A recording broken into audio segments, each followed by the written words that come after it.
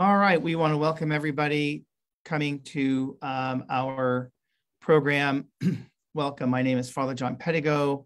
I want to welcome those of you that will be watching us on Facebook to join us. We are going to be, we're going to start our program in just a minute. Want to welcome you on behalf of Catholic Charities.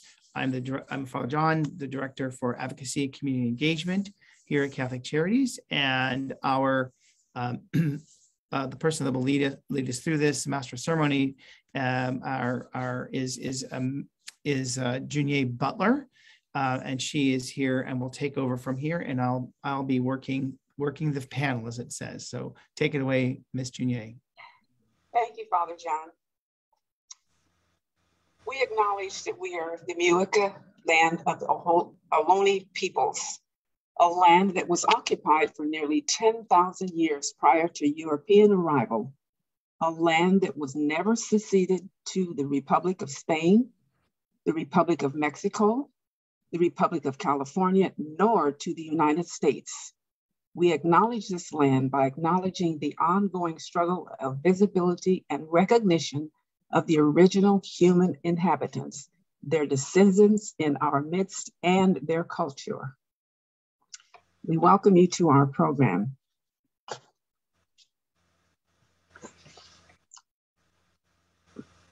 I would like to, I'm not sure if we have do we have the choral, Father John? I do. Would you like that up right now? Yes, if we could have, we will welcome you with the choir from Spelman College, which is a traditional HBCU, historically Black college in Atlanta, Georgia, for women of color. Okay. Thank you. All right, let me do a screen share, just a second.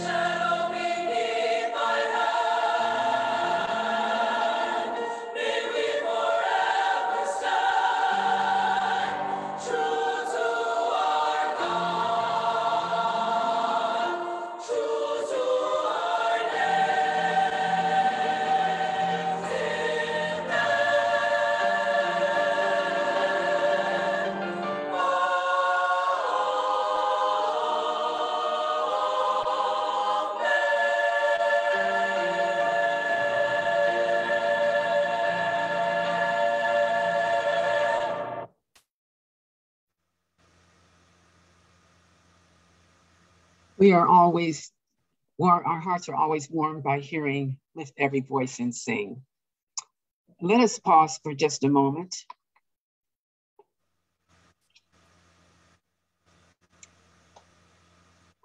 I'd like to share my dream. I dream a world where man, no other man will scorn, where love will bless the earth and peace its paths adorn. I dream a world where all will know sweet freedom's way, where greed no longer saps the soul, no avarice blights our day. A world I dream where Black or white, whatever race you be, will share the bounties of the earth, and every man is free. Where wretchedness will hang its head, and joy, like a pearl, attends the needs of all mankind. Of such I dream my world. This was written by American poet Langston Hughes. This afternoon, we're delighted to welcome a wonderful speaker, and I'd like to tell you a little bit about her. So you get to know a little bit about her like I know. I know there's much more to know of her.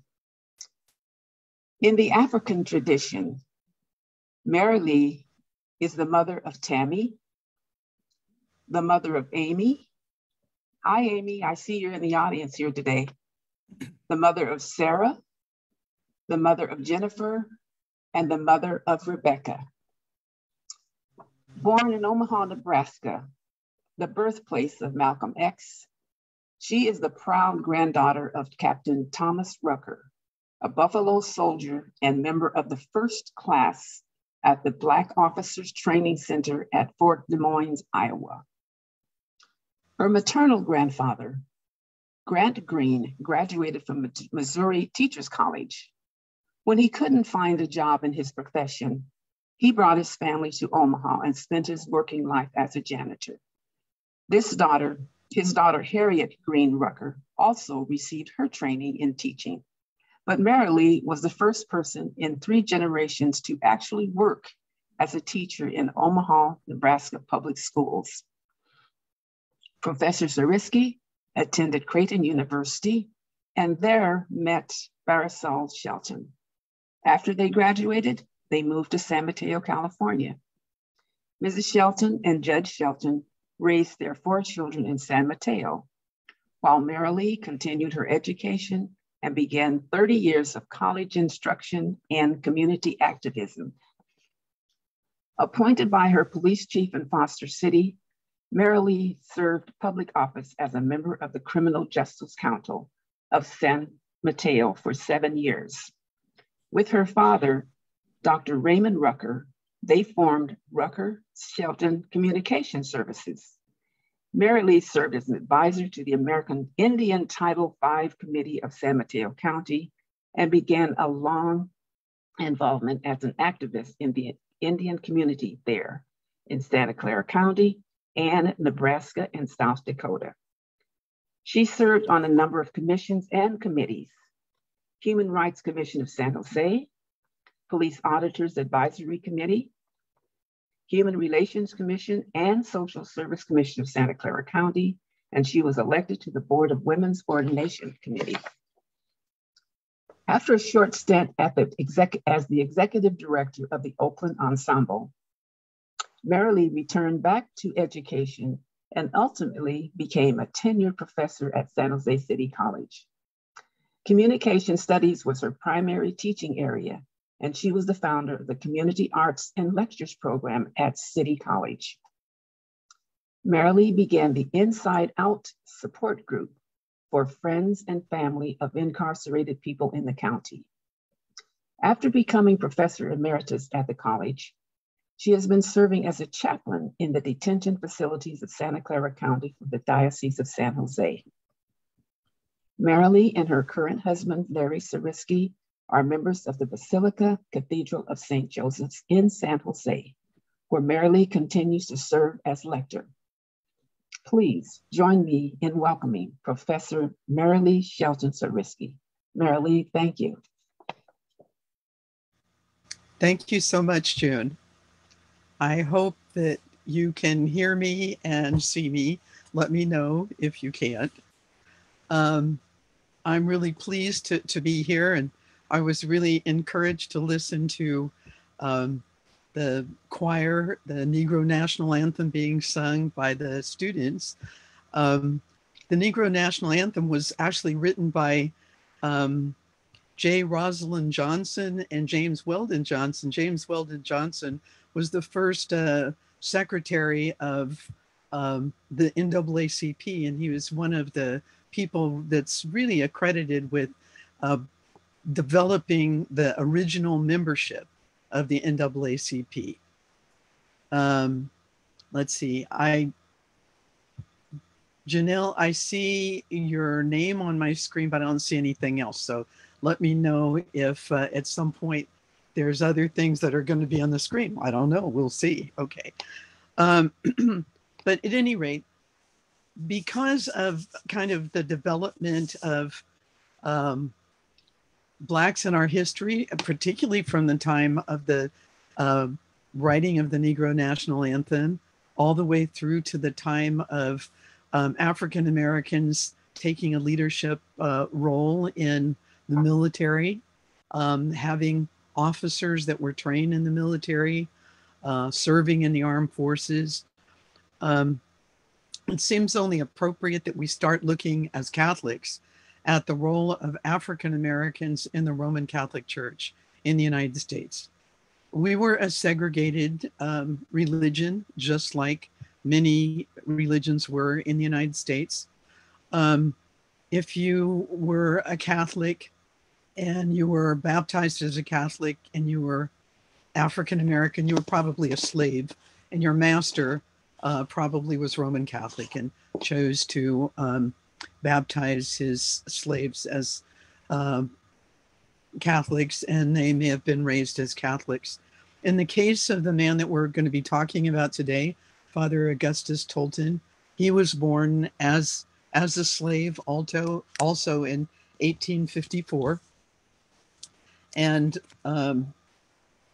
he lived on a plantation in Missouri and was baptized and raised as a Catholic. His parents were both Catholics, and he had one brother and a sister. They were all Catholics. But eventually the master of the plantation died and didn't have a will. And so the wife was forced to liquidate the assets to pay off her debts. And at that time, Augustus's mother and father realized that the family was likely to be broken up and sold off as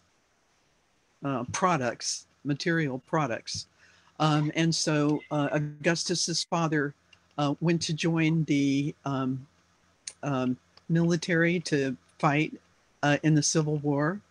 And Augustus's mother rounded up the children and began her process of escape. Fortunately, their slave state was Missouri, and kind of right across the border was Illinois.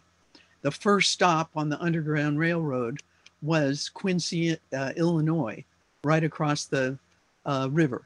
And so Augustus's mother got a rowboat, and she rowed her 3 children across the river under gunfire, made it to Quincy, Illinois, found some support in the community, and began raising her children as Catholics, trying to find Catholic schools for her children.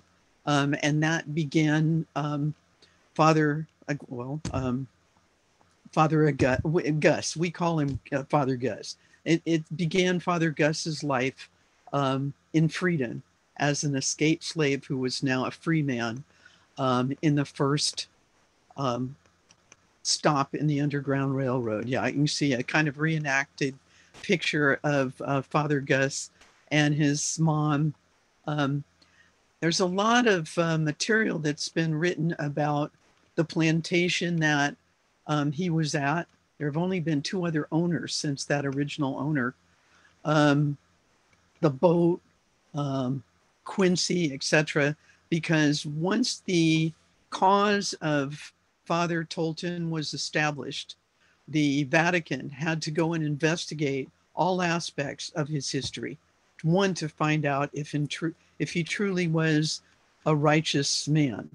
So they traced his entire heritage as far back as they could, including to the slave plantation that he was born into, all the way to the area of the river that they believe the family crossed, and then into Quincy, and then ultimately into Chicago, which is where ultimately Father actually had his most of his service. Father Tolton, once he arrived in Quincy, it was a segregated community, but the nuns and priests there in Quincy realized that Father Tolton was had a real propensity to perhaps become a priest. And so they started looking for seminaries for Gus to go to.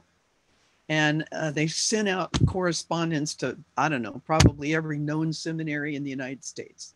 And the idea of accepting a Black man or a Black young man as a seminarian was evidently not acceptable for Catholics who were in charge of seminaries at that time. And so after quite a few years, and just a little bit before his, at age 26 or so, he finally was accepted at seminary in Rome, because there was no place in the United States that would accept him as a seminarian. He studied there in 1886, and in 1889, he finally was returned back to Quincy, Illinois, to start his ministry in Quincy, Illinois.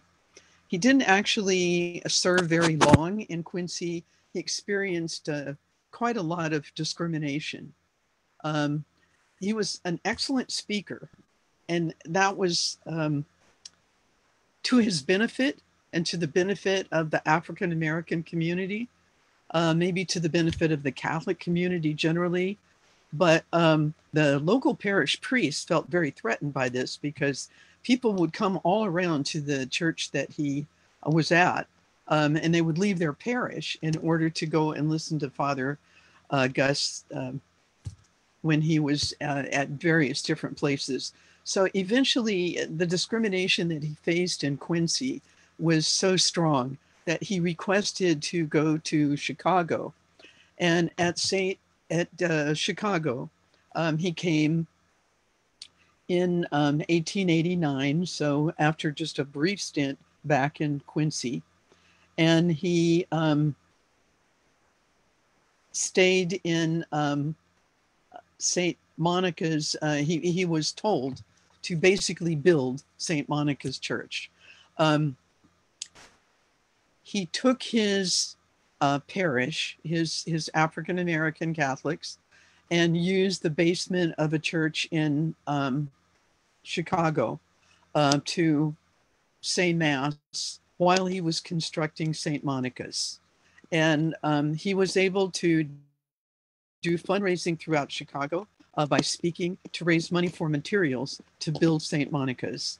And he was successful in building 4 stone walls and the flooring, and was encouraged, I guess. All right. But he never actually completed the church. The roof of the church was never raised. So since he actually wasn't, he didn't start his ministry in Chicago until 1889. By 1897, he was still practicing his ministry, but didn't really have a physical church for the Black community.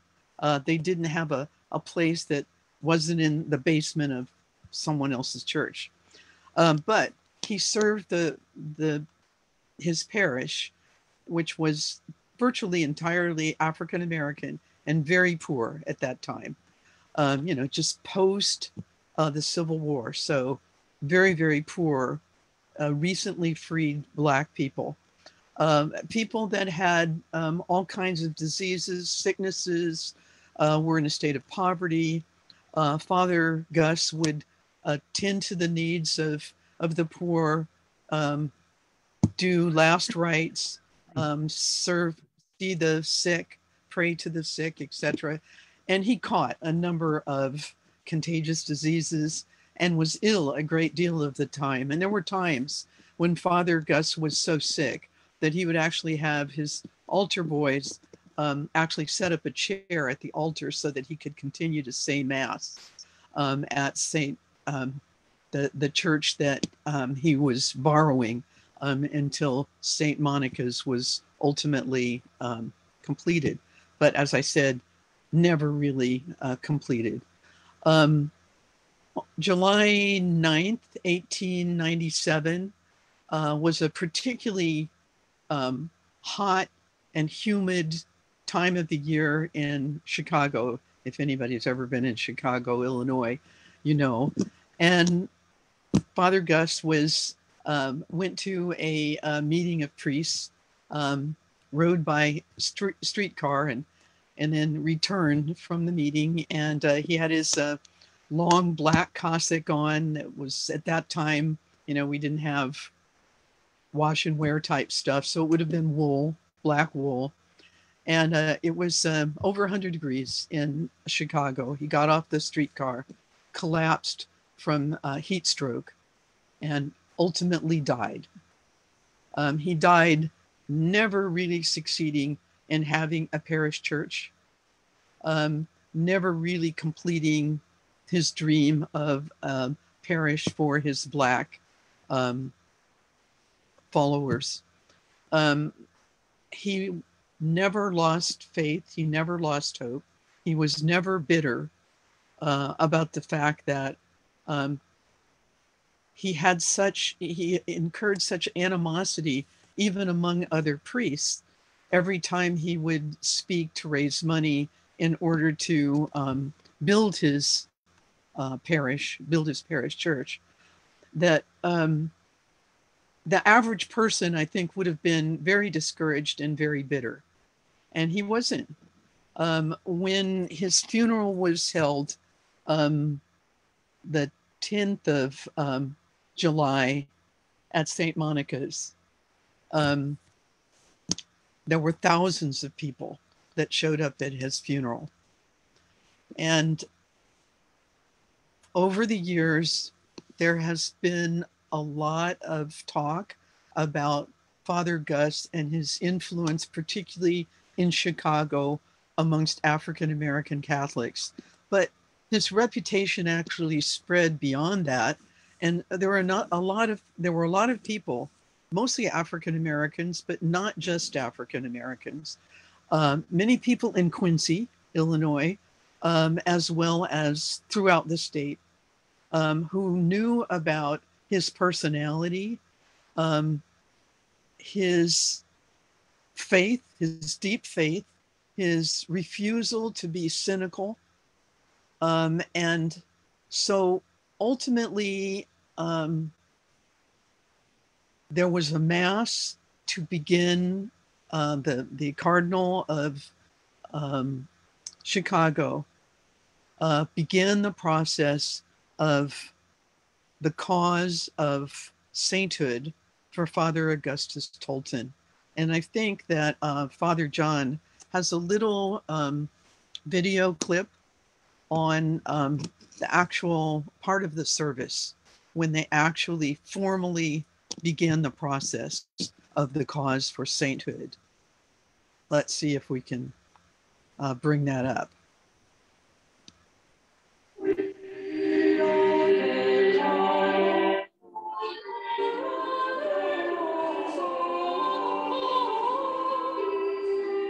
The ceremony in St. James Chapel at the Quigley Center played to a full house, and well it should. In official terms, it was the proclamation and first session of the canonical trial examining possible sainthood for Father Augustus Tolton. For those in attendance, it was a big deal. When I first heard it, I said, Uncle Gus, you have not been forgotten for all the hard struggle, the work, trying to create a place for worship for Black Catholics, an Asian, a white person to kneel together and worship our Creator. That's what it's all about.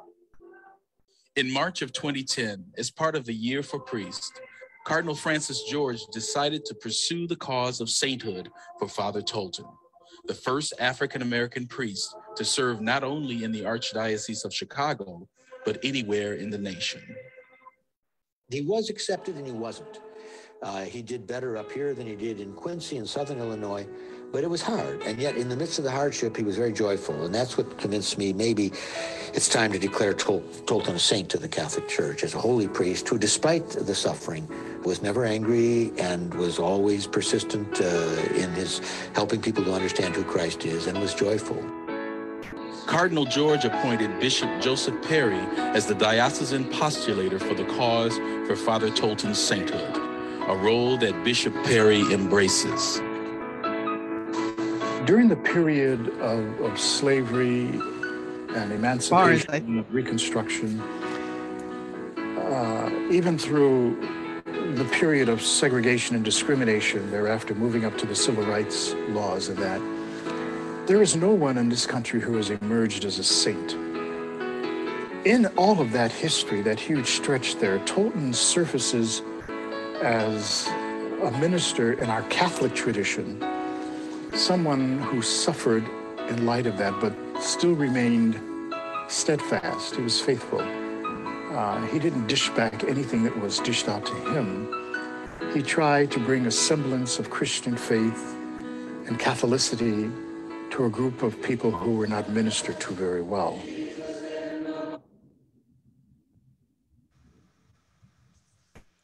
Okay, I think I've stopped that. And so one of the things that Bishop Perry talked about is the fact that Father Tolton was the ultimate suffering servant. He physically suffered. He was never terribly successful at the things that he tried to do. He was quite old as a seminarian, and he had a very short period of time that he ultimately remained a priest. In his 40s, he died. But we now know that there is a cause for sainthood, and there's been a great deal of research now. There's a huge investigatory team that came from Rome to investigate the righteousness of Father Perry. And now he's gone through stages of beatification where there have been, I believe, 1 or 2 miracles that have been attributed to Father Tolton. And at the very end of my presentation today, I'd like to read you at the very end the prayer for the cause of Father Augustus Tolton, because basically there needs to be one more documented miracle, and then it should automatically happen, or maybe it won't automatically, but it would be imminent that Father Tolton would be the first Black priest in the United States who also became a saint. And that would be really wonderful, I think, for a couple of reasons. One, there are not a lot of people that experience as much failure and discrimination. You know, he was an escaped slave, and he was treated as an illegal person for much of the first part of his life. So for a person to be so positive, so joyful, so productive, and never have to have lost his faith makes him a pretty exceptional candidate for sainthood. There's a couple of things that we can all do in support of Father Gus. One is to say the prayer that I'm going to say ultimately. 2, to request a prayer card. And you can actually order them on Amazon if you wanted to. or through Father John, you could request one from me, and I have a few. But there is a novena to Father Augustus Tolton, and it's I think really important because it's a novena for the spiritual welfare of the Black American community in the United States. All right. And I think that's a really powerful thing.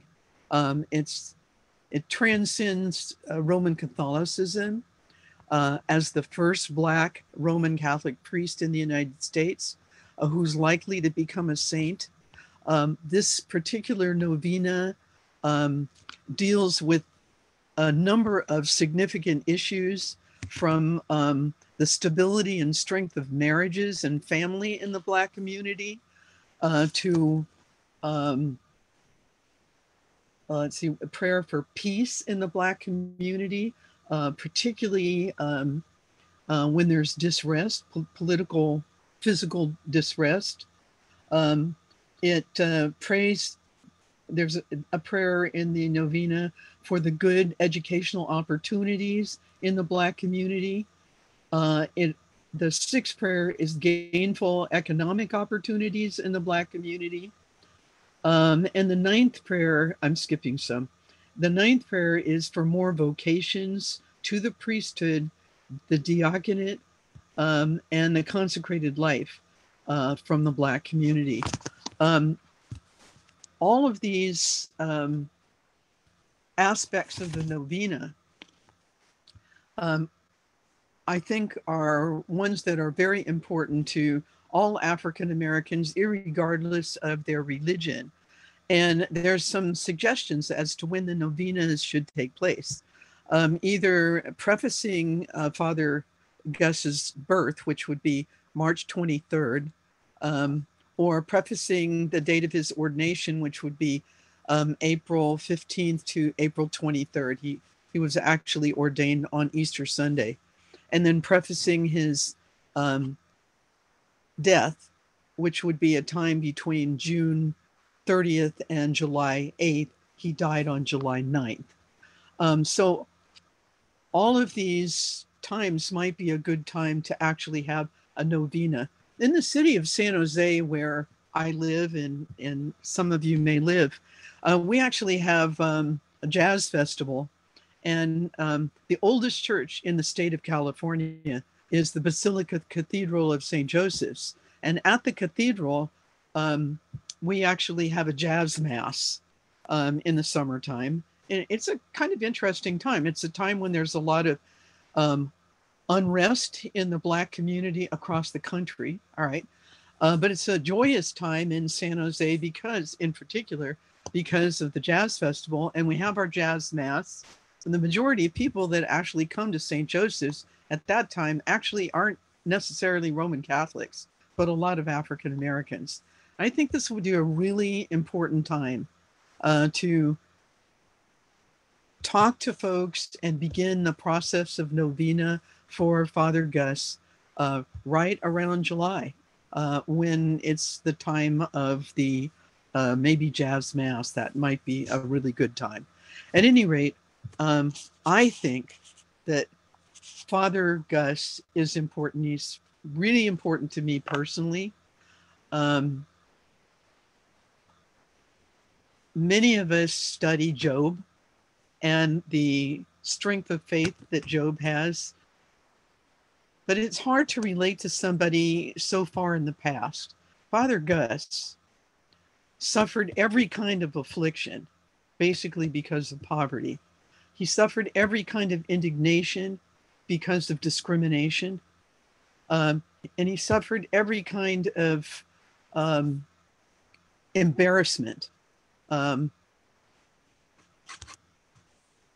spite of all of that, because of his personality, he teaches us a lesson, which is that none of us have probably experienced the kind of disappointment, setback, and failures that Father Gus did. But if he could go through that, then we should be able to transcend any problems that we have. Perhaps with his help. And so this is a prayer that I'd like to read in closing. And if there's a section in it where I'll interrupt my prayer to tell you that it is where you interject your request, your prayer request. And if your prayer request physically or spiritually is granted, you need to report the granting of your request through the diocese, through the office of the cardinal in Chicago, because we're really waiting for that last miracle. And I think it's imminent. So first of all, you saw a picture of Father Joseph Perry. Father Joseph Perry, that was the last part of the video. Father Joseph Perry and I have met before, and he is the man that's in charge. He's actually been assigned the cause of Father Gus to sainthood. So I'm going to read the prayer. I'm going to interrupt it to tell you that this is where you might include your requests. And then I'm going to encourage you to report any success that you have so that we could anticipate imminently his sainthood. All right, so here it is. Here's the prayer.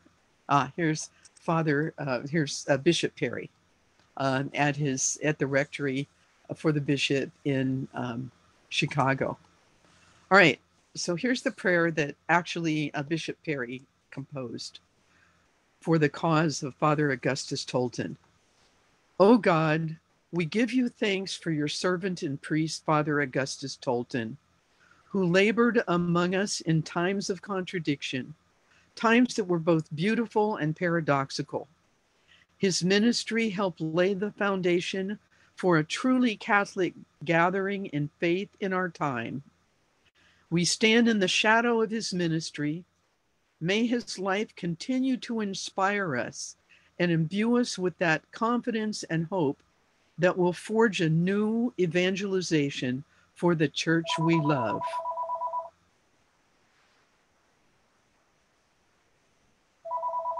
Father in heaven, Father Tolton's suffering.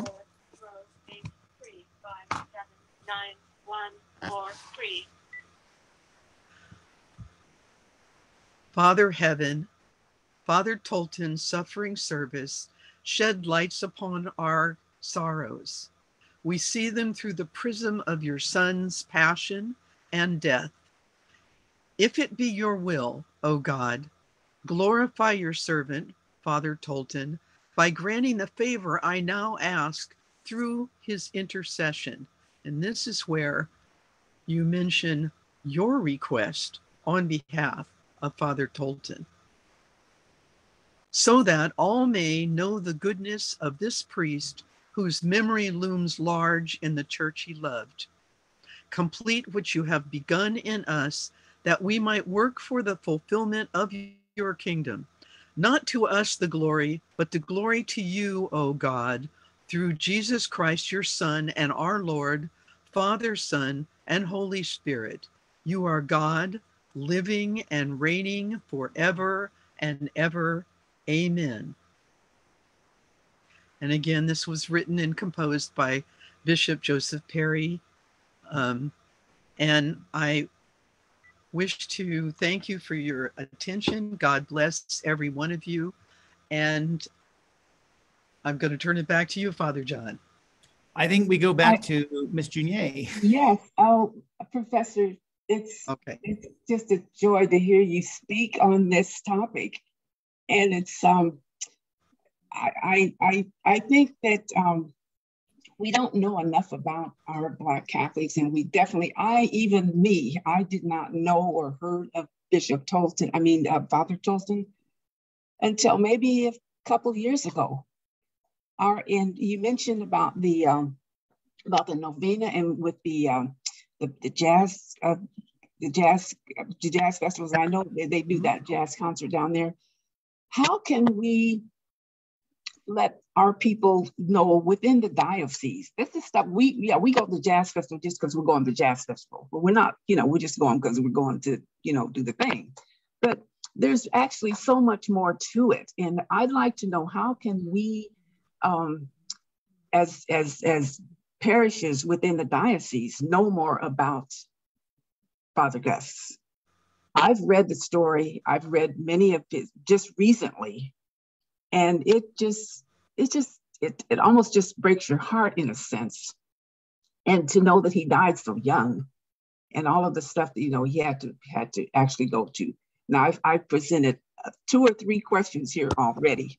So how about, can you talk to us specifically? Then we'll get to the jazz piece and the novena, but can you speak specifically about the ones, or you spoke generally how he was not received and discriminated in a sense. Can you speak specifically on those people, and they were priests, who just simply, they seem like they lived to make somebody's life miserable, to make his life miserable? No, yeah. They didn't, although frankly, our church was a segregated church.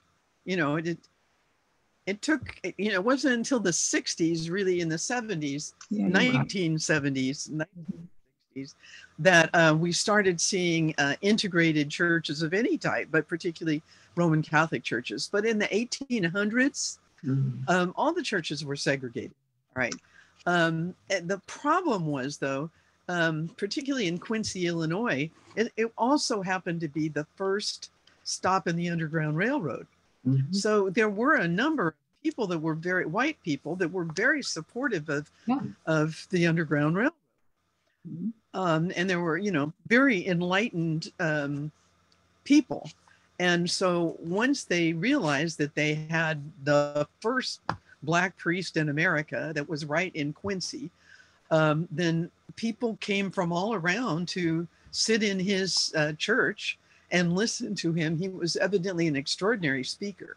And then eventually he asked to travel from parish to parish to raise money, because, the African-American community was very, very poor. All right. So as he went from parish to parish, the parish priest started becoming a little irritated because people wouldn't stay in their parish. They'd go listen to Father Gus. He was an extraordinary speaker. He was a one of a kind. And if you happen to be proud of the Underground Railroad and the fact that it existed in Quincy, then you might have been really proud of the fact that one of the escapees, the most famous escapee from coming into the Underground Railroad in Quincy, was now Father Augustus Tolton. And so I don't think that the priesthood was, I don't think they necessarily had bad intentions, but they were jealous.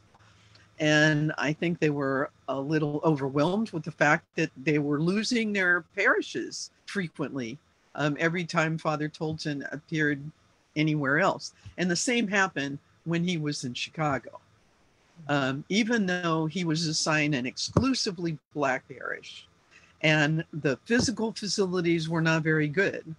The problem was, it was Father Gus's job to raise money to build the church. I mean, that's something most priests don't have to do. They're assigned to a parish. They don't have to build a church too, all right?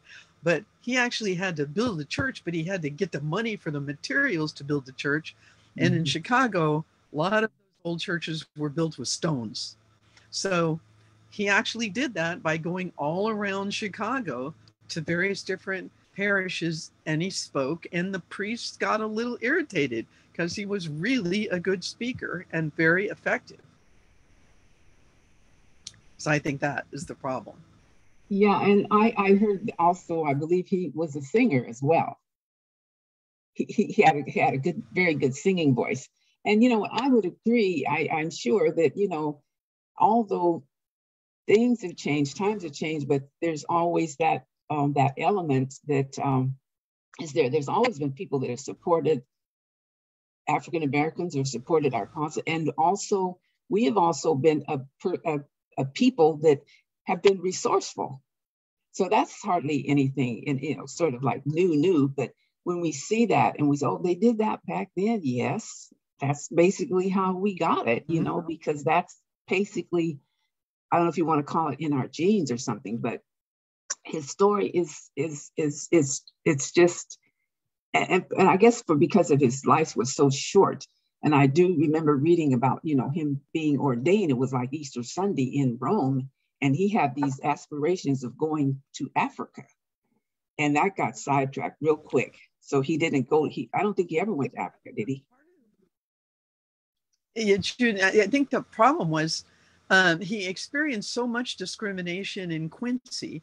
I mean, there were some nuns and priests that were really impressed with how gifted he was in Quincy. They taught him to speak German. He knew Latin.